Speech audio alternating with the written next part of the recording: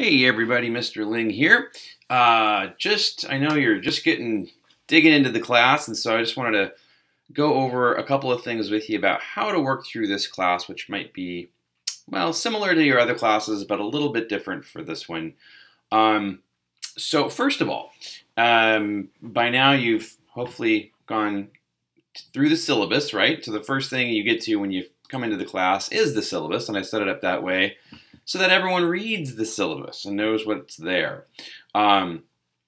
So make sure you go through that, make sure you know all the contact information, and keep that handy. So when you're working through the class, you're just going to go right down here to modules, right? That's where basically the class stuff is, right? All the lessons and assignments and all that. So as you're working through it, you probably got through this stuff already. That's why you're here at Important Watch Before Continuing, which is what you're on right now.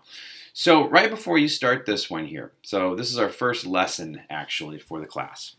Wanted to show you how this looks. Now, this is basically for 6th and 8th grade.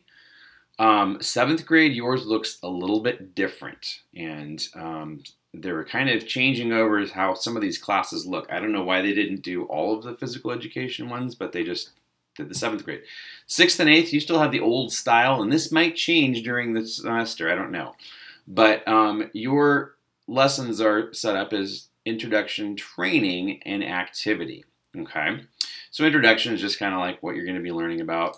Training is where all the meat of the lesson is, basically. And then activity is where the assignment is, okay? Now, 7th graders, you don't have these. You just have basically 3 pages, and you'll see a little thing at the top that says 1, 2, and 3, and you'll just click through. You'll click these arrows here, which look a little different for the 7th grade, to go through each of these pages. But basically, it's the same stuff. It's just laid out a little bit different. But the bottom line, so 6th and 8th grade activity for you guys, and 7th grade, it's going to be page 3 for you guys. That's where the instructions for the assignments are, okay? So this tells you what you need to do. And for this one, they're all a little bit different, but this one, you're going to complete the My Fitness assignments. You actually click on that link there, and it pops open a new page with the instructions, which I'll let you read through. I'm not going to go over that right now. And there's also a rubric. Make sure that you guys click on the rubric so you know how I'm going to grade it. This basically tells you what to do. And make sure you include everything to get a perfect score, or at least a high enough score that you want. Okay?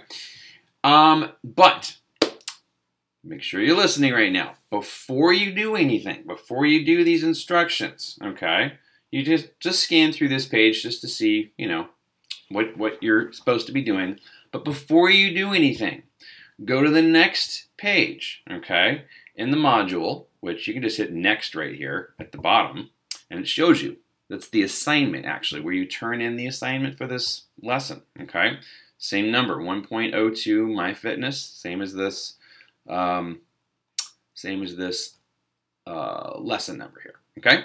So click on that, and always double check here first to see if there's any special instructions that I want you to do. Sometimes I might change something. Sometimes I might say skip this one. Sometimes I might add something in. So make sure that you read here. Now this one, it just says submit the assignment following the instructions in the lesson. That just means whatever it said in the previous screen, that's what I want you to do, okay?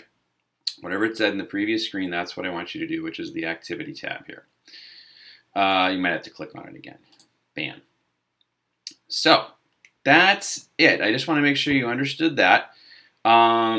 The activity logs, which you'll have an activity log every week to do, and I posted another video about that a little later in this module, so make sure you read or watch that one and understand how to do the activity logs as well.